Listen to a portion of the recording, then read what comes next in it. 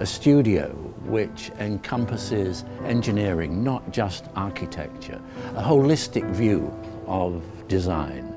Different disciplines come together in a non-hierarchical way, and a belief that quality is an attitude of mind. My name is Narinder Sagoo. I'm Senior Partner and Art Director at Foster & Partners. Our ideal situation is where we're sitting side by side and sharing the pen and sharing the canvas and thinking and designing together. I draw, I visualise, I create emotional storyboards for projects. We're all working together to make sure that that client who's at the heart of the project has the best building that they could ever have. I'm Kirsten Scott, I'm an architect, I'm a senior partner and I deal directly with the clients. The beauty is that we're all located together on one campus, and I think that's really what makes us quite unique. I'm Roger Ridsdale-Smith and I'm the Head of Structural Engineering at Foster & Partners.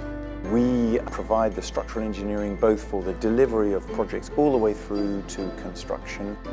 I'm Emma Clifford and I'm an environmental engineer. I coordinate bringing together lots of different facets of building design to realise sustainable and healthy buildings. I'm Divya Patel-Orbison and I run the Materials Research Centre and the Information Centre. We are really driving change. We're really influencing how manufacturers are approaching the way they now market their products and materials.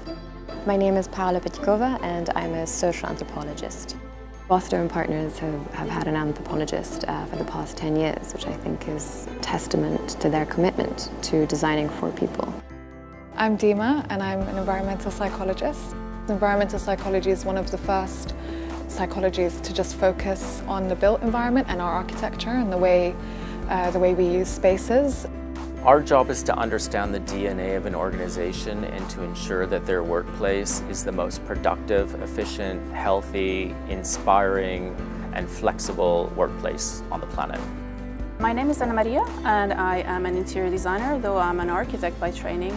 Interior design is very much about psychology. We definitely want to understand at the very beginning what is the purpose of our clients, what are they trying to achieve.